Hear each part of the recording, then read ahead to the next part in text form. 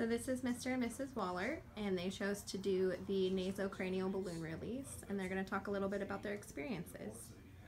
So Karen, why did you choose to go ahead and do the nasocranial balloon release treatment?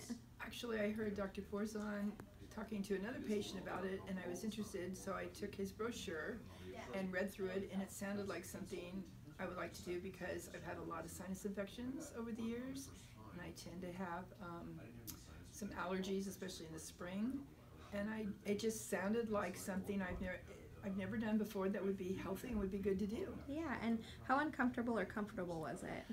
On a scale of 1 to 10, 10 being the worst, I'd say it's maybe a 1.5 to a 2. Not bad, okay.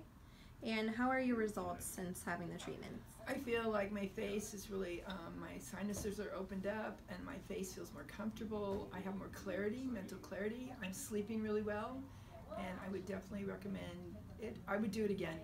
Would definitely do it again. Good, thank you. All right, Gary, and how about you? What was your reasoning?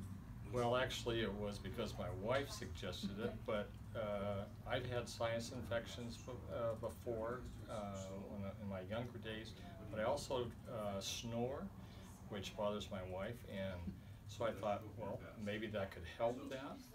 And so as it turns out, my wife says I don't snore anymore. Not at all. After 5 treatments, at least not loud enough to wake her up, which would happen before.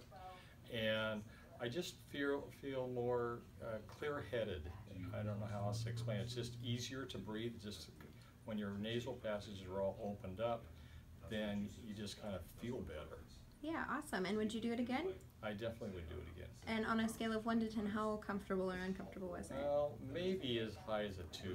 Okay. But it's more uncomfortable the first treatment. So if you do 5 treatments, each time gets a little easier. So it's more uncomfortable. It's not painful. It's just an uncomfortable feeling. Okay, gotcha. Well, thank you guys.